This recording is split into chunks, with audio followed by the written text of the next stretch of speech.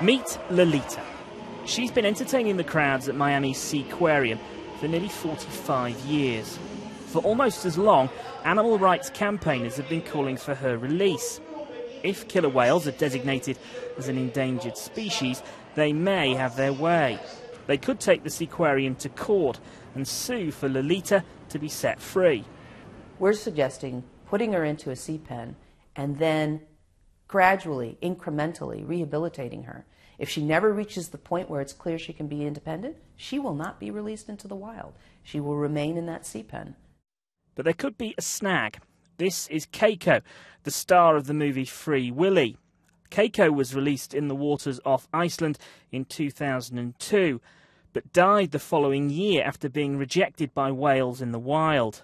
Unfortunately, this didn't have the Hollywood happy ending where Free Willy jumped over the wall and lives happily ever after. The hard reality of this is an animal that died alone in a fort in Norway of pneumonia. And almost as tragic as his death was the fact of how much money was spent. Lolita's liberation is not a sure thing. The Seaquarium could ask for a permit to prevent her release. But if they lose, the whale could be moved to the seas off Washington State.